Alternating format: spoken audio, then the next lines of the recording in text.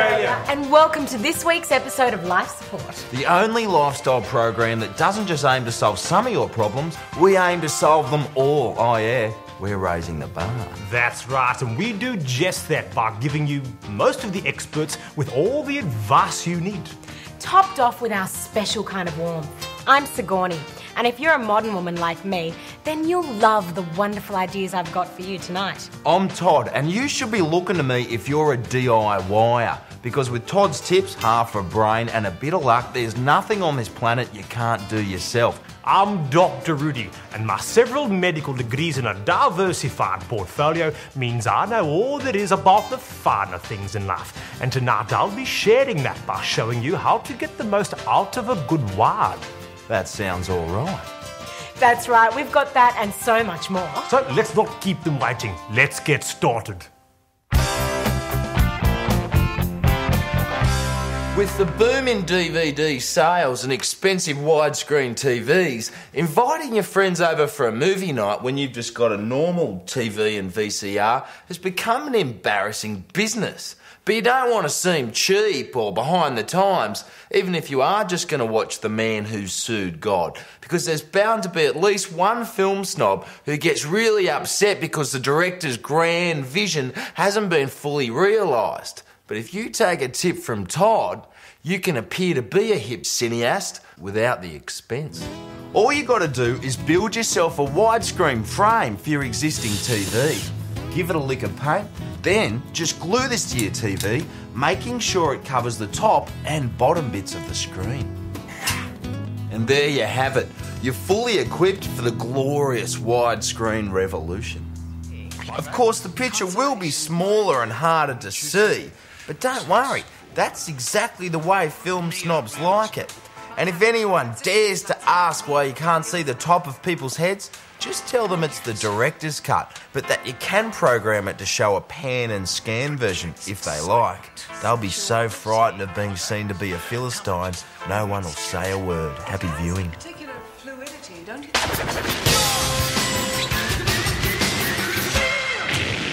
These suicide bombers in the West Bank sure do get a lot of publicity. When you think about it, blowing yourself on a bus full of people to smithereens really is the ultimate publicity stunt. I'm surprised Richard Branson hasn't done it. So, if you've got a product or business that you want to promote, why don't you give it a go? Of course I'm not advocating that you kill yourself. That'd be stupid. But think about it. Australia already has one of the world's highest youth suicide rates. If kids are killing themselves anyway, why not harness their marketing potential? You'll be doing them a favour if you don't let them die in vain. Meet Brian. He's 17 years old and lives 100 k's from the nearest person his age. He's lonely, tired of living up to his parents' expectations, and he's pretty sure he's gay. And out here, there's no one to talk to about it. So Brian has decided to end it all. Great news for me, because I want to raise the profile of my babysitting business. Now, I'm just going to get Brian to make a quick video. Something that I can give to the TV networks to run on their various news bulletins. Go ahead, just say what I told you to say. Penny's a really good babysitter. Call her on this number. And cut. Perfect. Okay, you got your student concession card? Good. Goodbye, Penny. Yeah, see, I wouldn't want to be you. Oh, remember, it's the red button. And that's all there is to it. All publicity is good publicity. And the best way to promote your business is to make a lot of noise. See ya.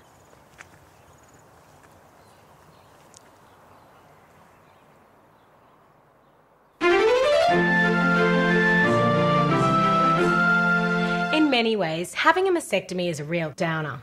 But once it's gone, you might as well look on the bright side. You never need to carry a handbag again. I'll show you what I mean. Instead of filling your empty bra cup with useless padding, why not use it as a storage pouch for all your bits and pieces? Simply sew in a backing and a clasp, making the redundant side of your bra into a handy pocket. And here it is. Plenty of room for lipstick, breath mints, and house key. And if you're a D cup, you can fit all this and so much more. Tampons, perfume, and capsicum spray. What time's Sula meeting us? Can I borrow your phone? And there you go, girls. A fabulous bra that gives you that chic shape, but with the convenience of built-in storage.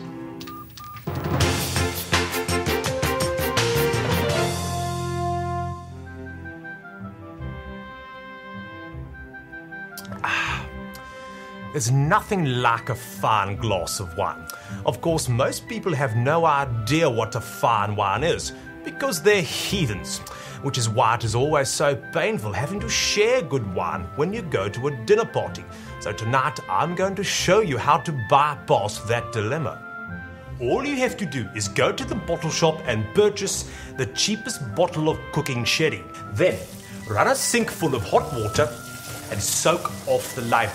Now, you don't want to rush it and tear the label, so take your time.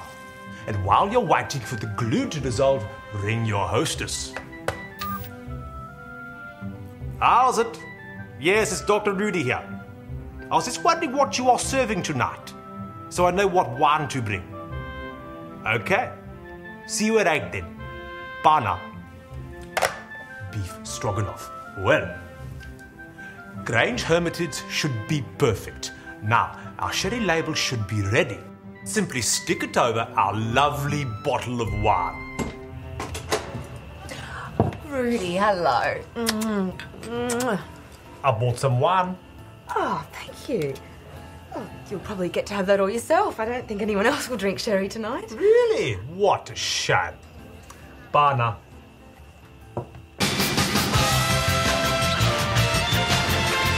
Hey, Sigourney, did you notice that Penny wasn't around at the start of the show? Yes, of course I did. I think we all did. We're just trying not to make a point of it. Well, what happened? Where is she? Apparently her bail didn't come through, so she won't be with us tonight. Bail? Oh, Todd, she's not the first lifestyle presenter to be bailed out of a compromising situation. So when will she be back? Well, I don't know, but don't worry. I mean, I'm here, and I'm not going anywhere. If you've just had your home decorated, I bet you can't wait to throw a party and show it off to all your friends. Well, you mustn't. I can't emphasise this enough. You must not let your friends into your home. Not until you've had it thoroughly checked out. Because all it takes is one IKEA label showing, one curtain that clashes with the carpet, or one picture of dogs playing pool in the upstairs bathroom, and that's it. That'll be the one thing your friends snigger about for months. So you need to call in an expert. Ramon, darling. Sigourney! You need to get one of your gay friends to come over. Oh, love what you've done with the place. Why don't you take a look around? Gay men are like truffle pigs, on the scent of bad taste. Let one loose in your house and he'll sniff out any decorating sins, no matter how deep they're buried. Ah, Sigourney, darling, this fabric does not go with the couch upholstery. Oh my God, you're so right. Oh, Sigourney, what were you thinking? Knickknacks are so 90s. Sigourney, you have frozen pizza in your freezer. Do you really want your friends to know you eat processed food? Thank you so much for coming by. Oh, my pleasure. I love what you've done with the place. It's really coming along. What a relief. I can't believe I thought I was ready. Nothing beats a gay man for putting you in your place. And best of all, I don't have to worry about Ramon telling my girlfriends about my mistakes. They won't be talking to him this month. Not once I tell them how I walked in on him having sex with a woman. If I was all to go shopping, I'd take my sister, but I'd even take a friend that's gay, yeah, I would, because they're honest and they'll tell me straightforward, like, if it suits me, if it looks good. A lot of designers and hairdressers, most of them act pretty gay, and they're definitely good hairdressers. They're not more artistic, but they're just, I think, trying to make a statement, maybe, to show that they're different. Mate, fucking puffs are dickheads. I don't give a shit what they are. I don't think they're anything. Jeez, I miss Penny. Why? I don't know. I just reckon she'd really like this next segment.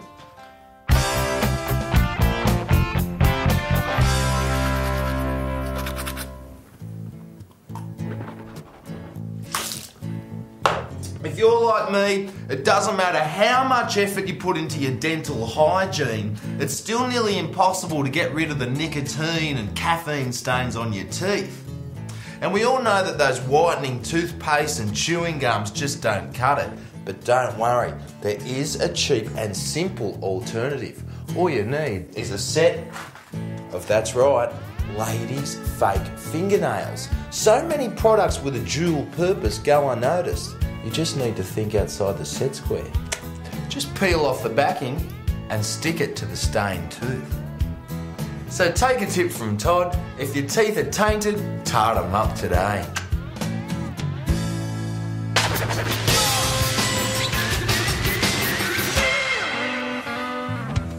I love hitchhiking. It's such an affordable way to travel.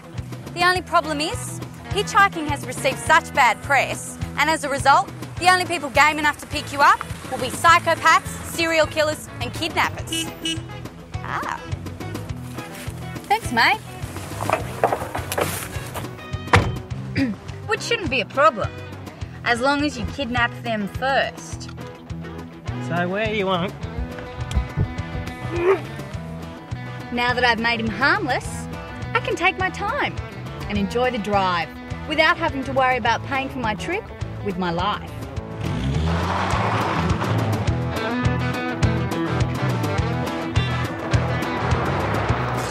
Sure, technically I've committed one of the most serious crimes, but really there's no harm done. He wakes up 500 k's later, well rested and ready to continue with his drive.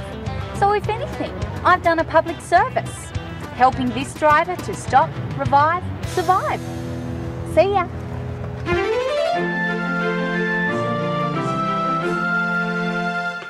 Hi. Hello. You don't remember me, do you? Of course I do, silly. I just have to powder my nose. Back in a sec. Although most people you meet are worth forgetting, is there anything more mortifying than forgetting the name of someone you've known?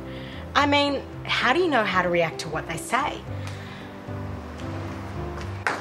Of course, with the advent of palm computing, it's become easy to remember all those things you could never remember before. But it doesn't have to stop at just birthdays and star signs. You can record everything, and I mean everything. It's so easy and powerful. By entering and cross-referencing all the important things about a man on my database, it's easy to get a match on anyone you're unsure of. I've linked colour of hair, brand of suit, and condition of fingernail with job, suburb, tax bracket, and personal prowess.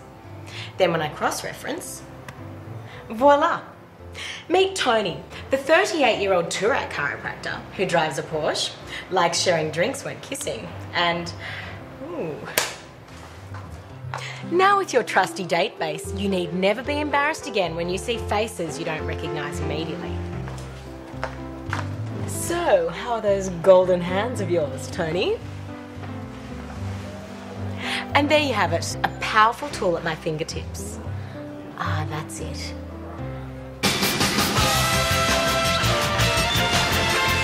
Well, Todd, look at the amount of letters we've received this week. Are you worried about Penny, Dr. Rudy? Worried? Why should I be worried? Well, like with her being locked up and everything, it's not a very nurturing environment for a young lady. Todd, you're talking about Penny. She's probably made a bunch of new friends, caught up with some old ones. She's a resourceful girl who knows how to take care of herself. Yeah, but it's like jail. You know how you hear things? Only if you listen. Too true. So, what do we got coming up next? Probably this.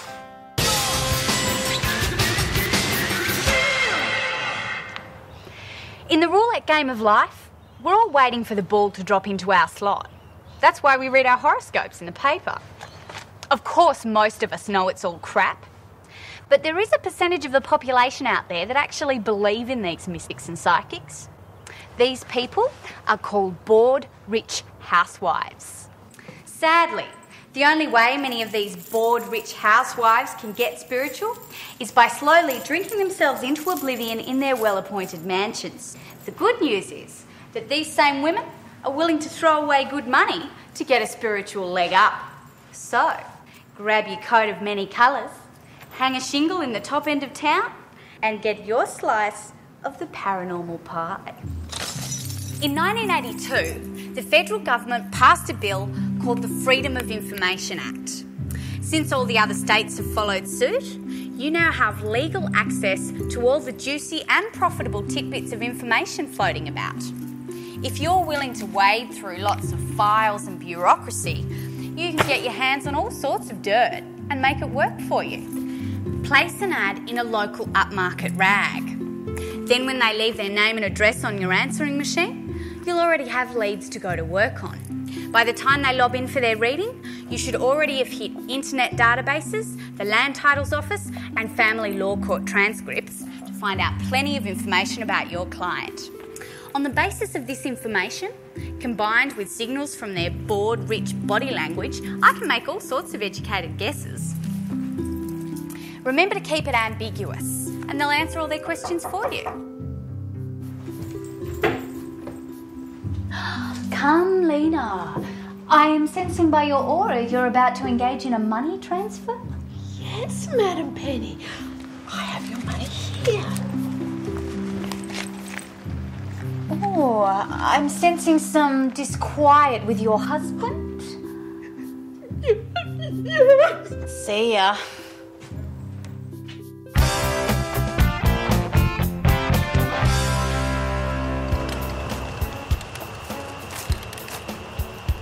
Oh, tops. It's a problem a lot of dog owners face. You come home, it's dark, chances are you're going to end up stepping in a lawn landmine. But don't worry, there is a way to make it easier to dodge his doo-doo in the dark. All you got to do is make some changes to your dog's diet. So from now on, why not feed him a meal that's 2 parts tin dog food, 1 part glowworms? Dogs love any food that's high in protein. I reckon this mix will go down a treat. So take a tip from Todd and dye your dog's diet daily. It'll ensure his lawn landmines are luminous and you won't put a foot wrong.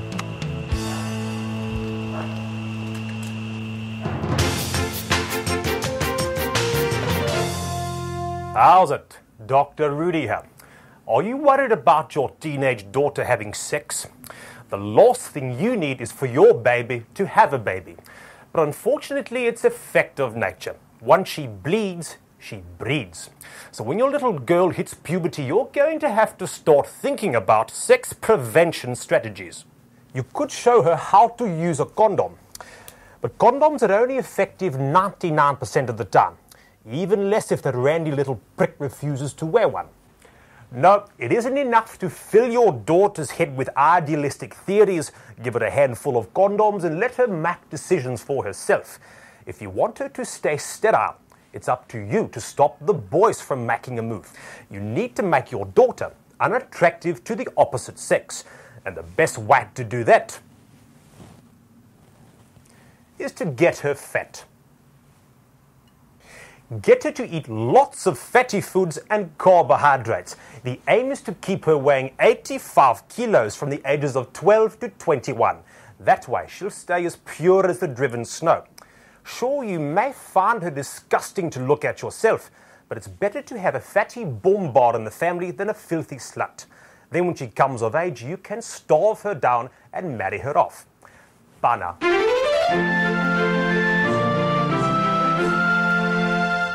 Exercise is very important for the modern woman. This is Tai Chi, a stylized form of exercise that also helps develop a calm and tranquil mind through the movements of martial arts. Each movement has a different name. This is the crane. As you probably know, martial arts are used for self-defense. And I've found that in most cases, when an 85-kilo man is getting physical with you, these ancient teachings are completely useless. So I've developed and teach my own form of martial art that's more effective than any Tai Chi, Jiu-Jitsu or Taekwondo. I call it Comply Can Do. Morning, ladies. Morning, Sigani. Comply Can Do is the modern marital art of rolling with the punches, teaching you how to take a fall without hurting yourself, while helping to develop a calm and empty mind, free from any antagonism or backtalk. Now, like Tai Chi, each Comply Can Do movement has a different name. I call this movement the kiss of the doorknob. It looks simple enough, but there are a couple of tricks to it. Firstly, make sure you turn your head to match the projection of the fist. Turning it the wrong way will double the effects of the impact. Turning it the right way will make it feel more like a graze instead of a break. I call this one miscarriage by moonlight. Simply arch your back while tensing the stomach muscles. Then, as you double over, expel as much air as possible to avoid being winded. Now, it has to be one fluid movement so your man doesn't feel you pulling away from him or offering any sort of resistance. I call this movement the shy turtle. The goal here is to provide the ribs with protection from any stray kicks. So, as soon as you're forced to the floor, tuck your head towards your knees, fold your arms, and then place your hands over your ears. Now, any blows that land will be on the fleshier parts of the body, meaning less broken bones for you and less split knuckles for him. Comply Can Do. Nice work. And there you go, ladies. So, if a bit of a rough and tumble's your man's thing, why not give Comply Can Do a go? A low-impact exercise that lets you enjoy the slap as well as the tickle. Well, I'm near on speechless, but here we are at the end of another show. Yes, and haven't we improved a lot of people's lives? And if we haven't... Make sure you tune in next week, because we've got another top show coming your way. And in the meantime, why not go on a spiritual journey and discover yourself? Oh, and Penny, you can see us now. I hope you're doing okay. Good night, Australia. She'll be fine.